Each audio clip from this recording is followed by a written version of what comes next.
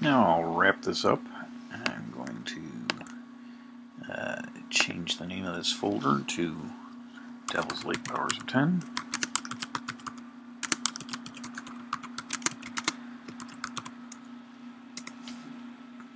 And this is the one that was created by GPS Visualizer. And I'm going to make a new folder inside it, which you do by going to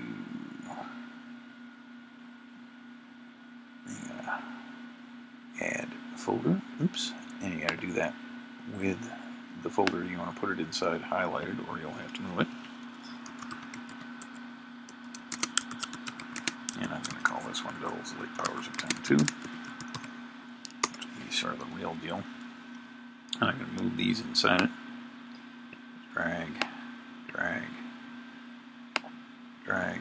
The one you drag in will be moved to the top of the list, so you want to put it in the order you want to put it in, or you'll have to rearrange it. I'm going to turn these off. You might have noticed that I created another box in the interim. Oops. Something out there that I didn't really mean to. And this only gets us out part way, and 10,000 meters is the distance between the Earth, or the equator, and the pole rather. So you can't draw a box that size on here, so what I've been doing is placing a place mark at the limb of the Earth, which means where the Earth meets the space, essentially. And I'm going to paste in some text there. So on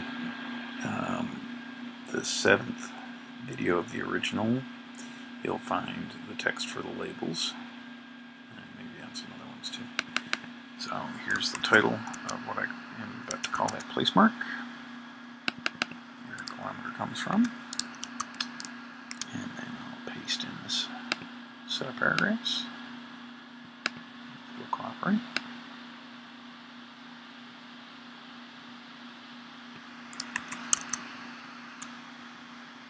There we go. So kilometer was originally defined as 1/10,000th of the distance between the equator and the pole. This goes on to say that there's some reasons that it's difficult. Now I'm going to snapshot the current view that takes a picture looking at it this way and put it into the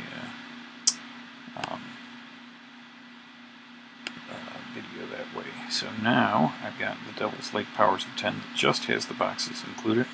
I can play it, and it'll zoom me through it. Now this does not have the innermost box that is in the other tutorials. That's done still in the same old way.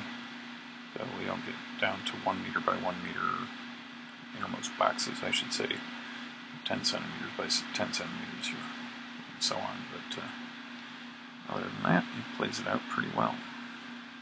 Some gaps caused by the terrain, I think, close up when you get further away.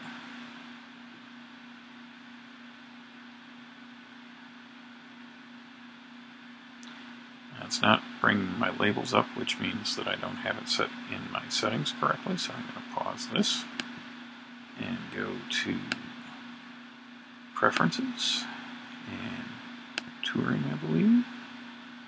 And it should show balloons when waiting at features, and it's not. That may be because I don't have any text in the balloons. So let me pause the recording. So I added some text to the balloons, which I'm going to add some more here by just copying from that pre-arranged text. And you can customize this if you see fit. And I think that's why the balloons weren't opening before. So now I'll play a little bit again, and you can see the balloons popping up with some descriptive text as we zoom out, and that works pretty well. And I think I'll fit in the 5 minutes recording I have.